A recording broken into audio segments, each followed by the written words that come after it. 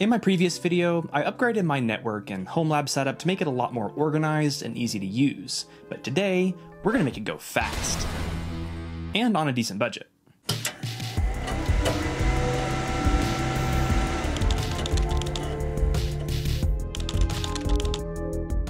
Now really quick, if you're watching this video, you're probably the type of person that puts a lot of thought into their hardware, software, configurations, but why not put that much thought into your charger?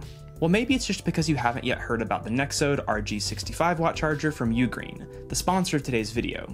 This little guy might look cute, but it's capable of 65 watts of fast charging. It can charge 60% of an iPhone 15 in only 30 minutes, and in an hour, it can charge 70% of a MacBook Air.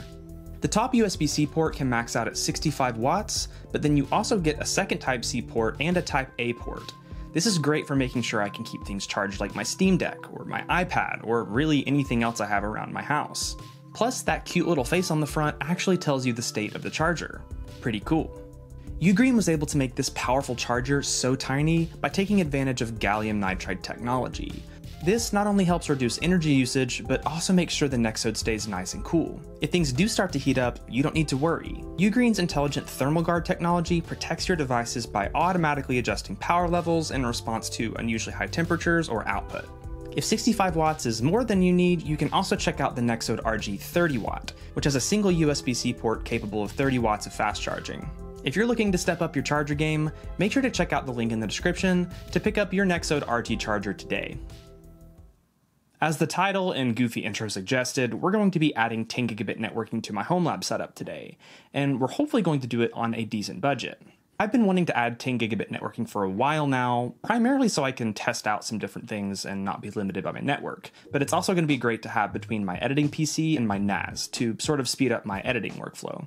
For a while, I was kind of hesitant to get into 10 gigabit networking because you were either spending a lot of money or dealing with pretty old used enterprise hardware that could sometimes be finicky, it seemed. But there are actually a lot of great deals out there to get into 10 gigabit networking, like this little switch here.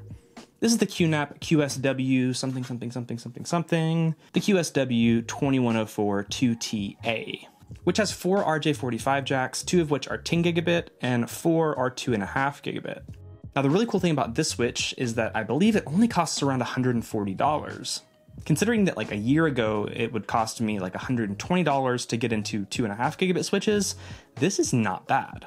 And this thing is pretty awesome. It's completely passive and only draws a few watts.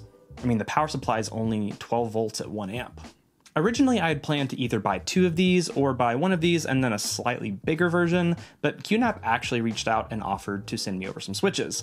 And they didn't want to send me this one because it's pretty cheap, I'm assuming, but they did send me the switch that you may have seen in my last video, which I'm not even going to try to say the model number because QNAP, your model numbers are pretty long. Now that switch is awesome. It has 8 RJ45 ports that support 10 gigabit, but also support 5, 2.5, and 1 gigabit. It also has 8 10 gigabit SFP Plus ports that also support SFP. This switch just launched, and I don't think you can really find it anywhere yet, but as far as I can tell, the MSRP is right around $600, which is pretty expensive, but you get a lot for it. When rebuilding my homelab in the last video, I set it up and had absolutely no issues getting it started, and so far it has just run without a hitch. I've had no issues with auto negotiation on 2.5 gigabit or 1 gigabit, and today we're going to test out 10 gigabit and see how it works. Now, I know I said this video was on a budget, and yeah, $600 switch isn't necessarily on a budget, but like I said, my plan was originally just to get 2 of these, and I think the idea still applies here. Now, along with that switch, QNAP also sent over one of their 4-bay NASs that I'll be taking a look at in a future video, but I will be setting that up today because it does include the optional 10 gigabit add-in card. But what about NICs for my editing PC and my TrueNAS server? Well, I did a little bit of looking on eBay and AliExpress, and first I bought this Broadcom 2-port 10 gigabit card that I found on eBay for pretty cheap, and I'm not even going to try to say the model number here. These are a bit older and are meant to go in probably a 2U server, meaning they would get a lot of airflow, but I'm hoping that by only using 1 of these NICs, it'll run cool enough that we won't need to add any additional fans or anything. I also picked up another dual 10 gigabit NIC on AliExpress from Inspur.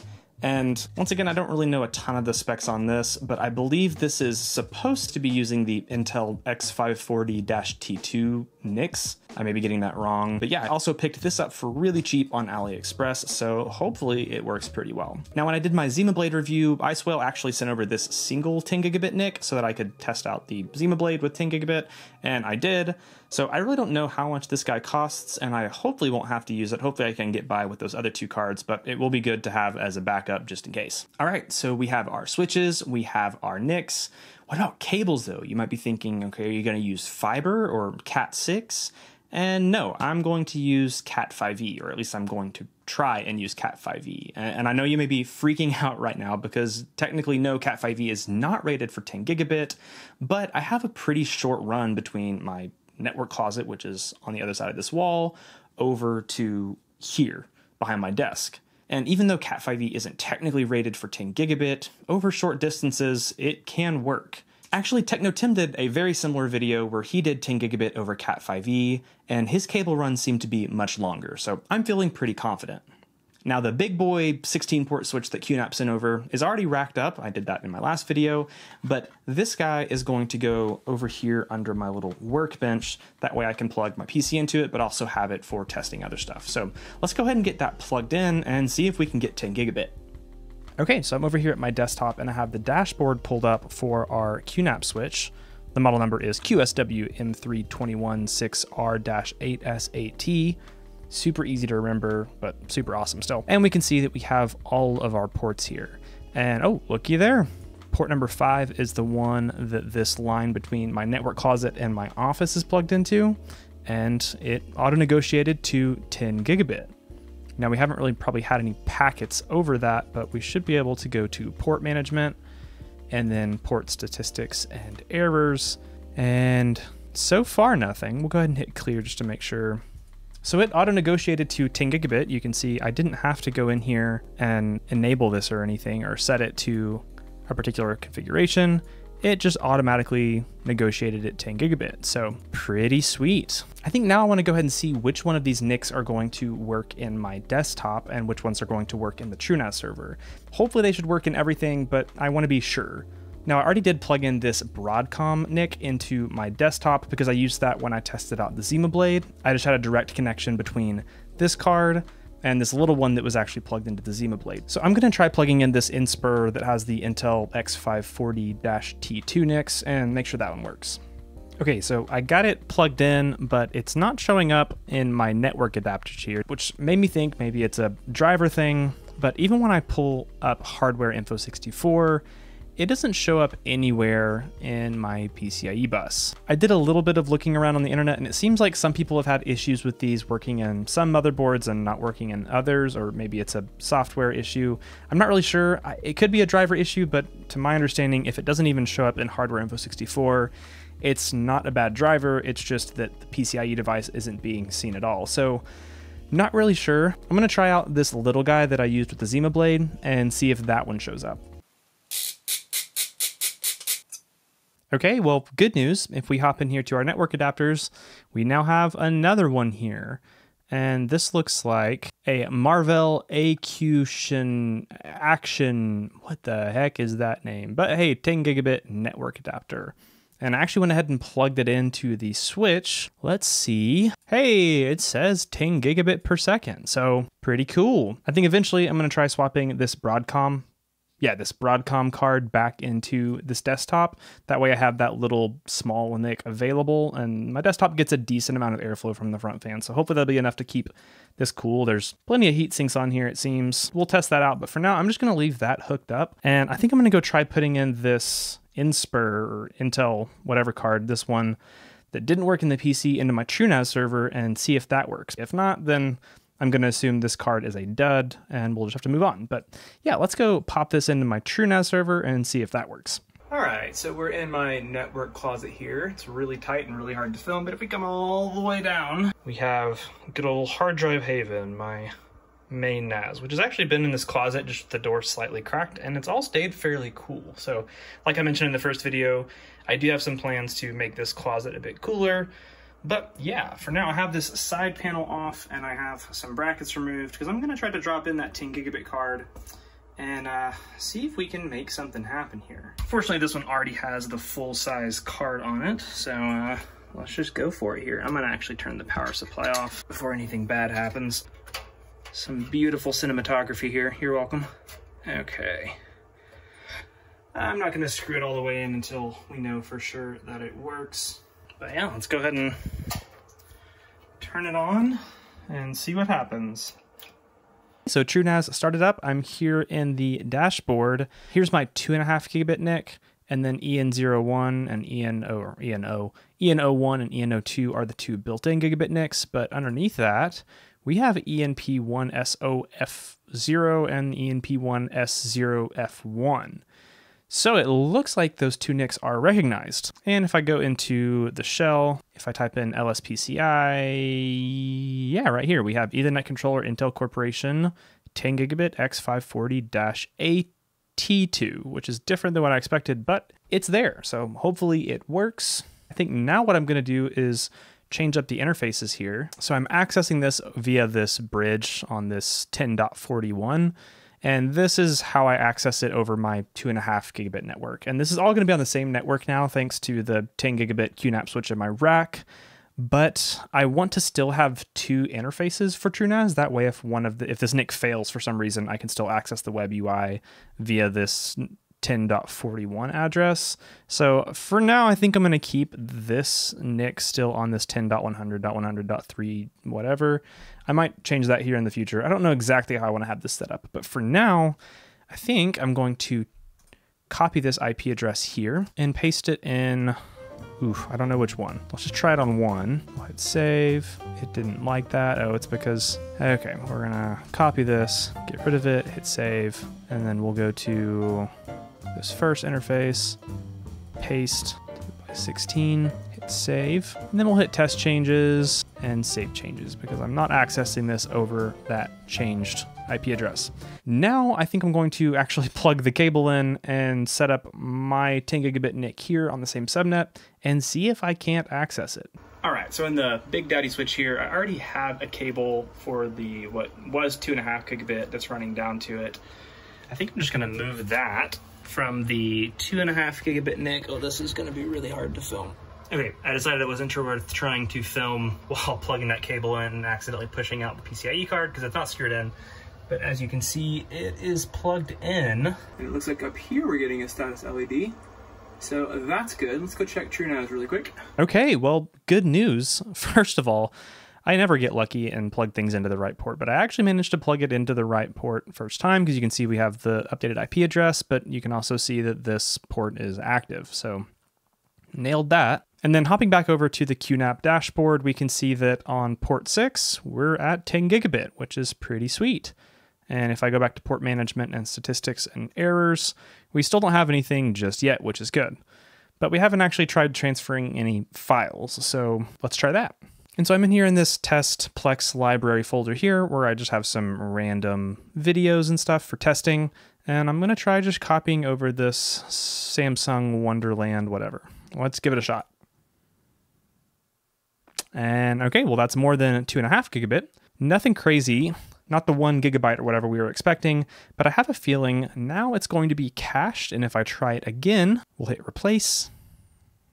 And there we go, 1.03 gigabytes per second. That is so much faster than it was before.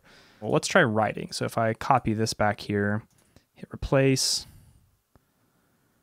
Okay, it slowed down a little bit, but you can see that caching there as it immediately ingest that file to RAM. I'm not going to talk like I understand TrueNAS that well. But yeah, if we try copying this back over, hit replace.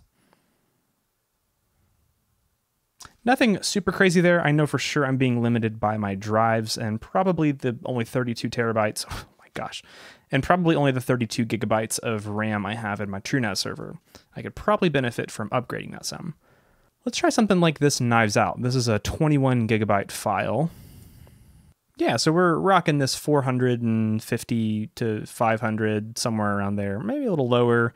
But yeah, this is probably the limitation of just the 4 mechanical hard drives I have in that NAS, because it's nothing crazy. Now I guess I gotta spend more money on a fancy new NAS. Darn. I'm curious how hot this is getting. Okay, yeah, that's like burning my hand hot. So we'll probably need to sort that out.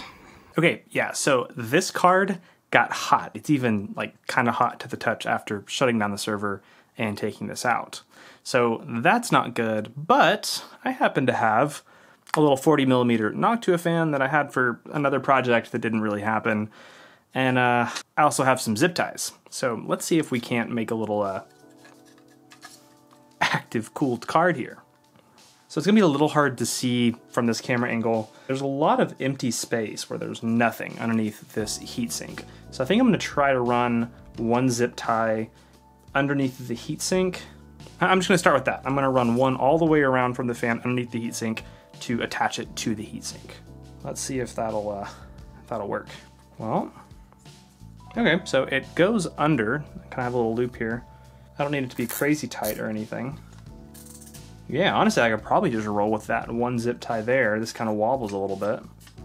I was gonna say I was gonna run a second one over here, just kind of around the back of the PCB, but I honestly think just this one zip tie, I mean, if I hold it like that, it's not sagging off or anything. And there's plenty of open fan headers on that system, so I think I'm just gonna try plugging this in and see what happens. I should probably clip off that though. All right, it's not perfect, but there's a fan on it. So let's go see if we can get this hooked up.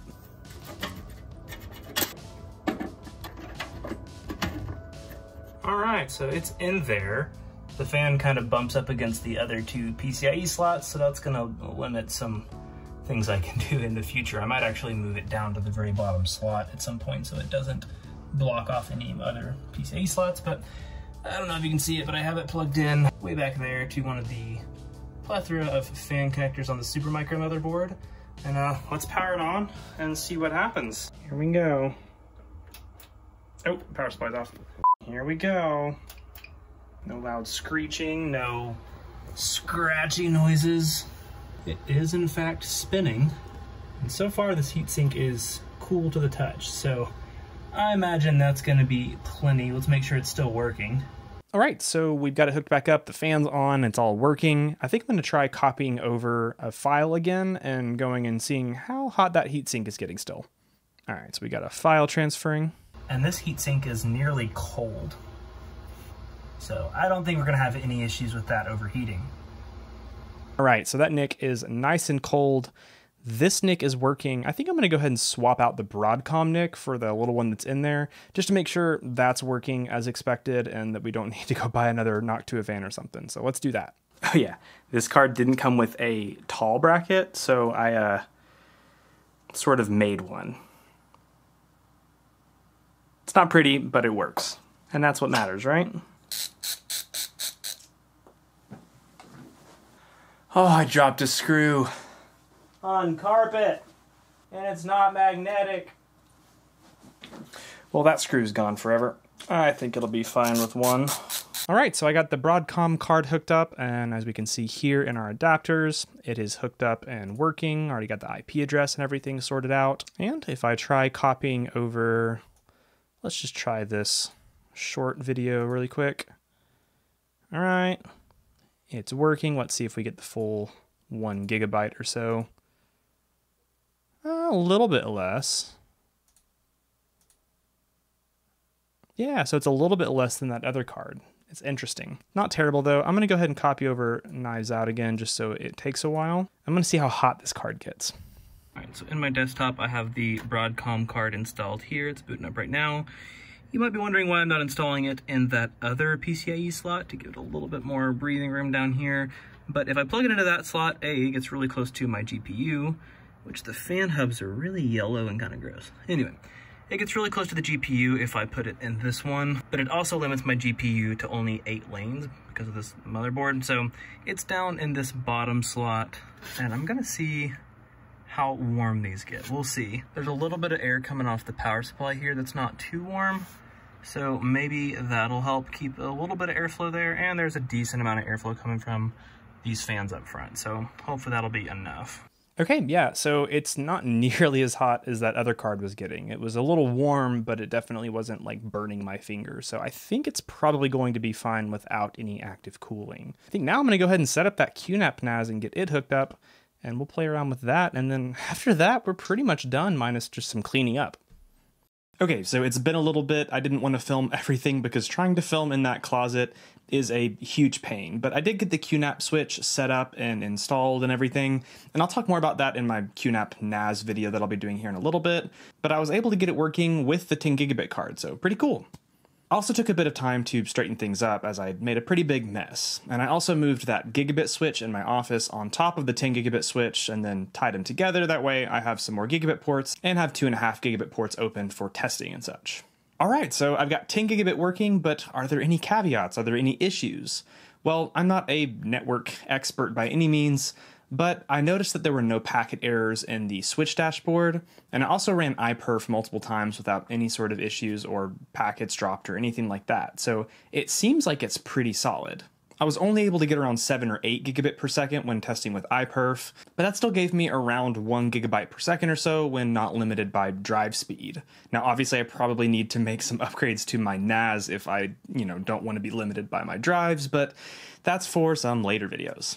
So I think the takeaway from this whole video is that 10 gigabit is actually pretty affordable. I mean, okay, obviously I was sent that awesome $600 switch from QNAP, but if I wanted to do this more on a budget, I could have just bought 2 of the smaller switches that I got, and yeah, I'd only be limited to one 10 gigabit device on either side, but I'd still have that 10 gigabit link between for all the 2.5 gig devices. Or I could buy one of the multitude of switches QNAP has, or switches that you can get from other brands. Had I bought 2 of the smaller switches, it would have cost me a little less than $300, and then I think I spent around $50 total on the 2 NICs that I used for my TrueNAS server and my desktop.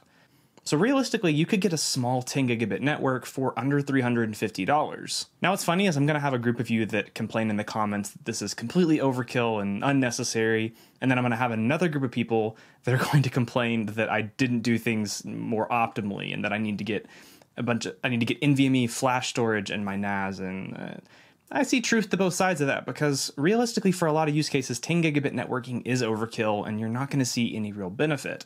But for me, when I'm editing and trying to move footage back and forth, it is helpful. However, I do think I'm going to want to upgrade at some point, probably just adding more drives so I can more so take advantage of that 10 gigabit connection. As always, if there's anything that you think I could have done better, make sure to put it down in the comments below, because I love to learn from you guys. Also, huge thanks to QNAP for making this video happen by sending over their switch, and their NAS that, like I said, I'll be taking a look at in a future video. If you guys want to support the channel, you can always hit the subscribe button, the like button, all those things, but you can also check out my Patreon or YouTube member space, where I have early access to videos, behind the scenes, you can get your name mentioned at the end of videos, there's all sorts of little perks in there, so go check that out and maybe consider supporting me and what I'm doing. But I think that's about it, so thank you guys so much for watching, stay curious, and I can't wait to see you in the next one.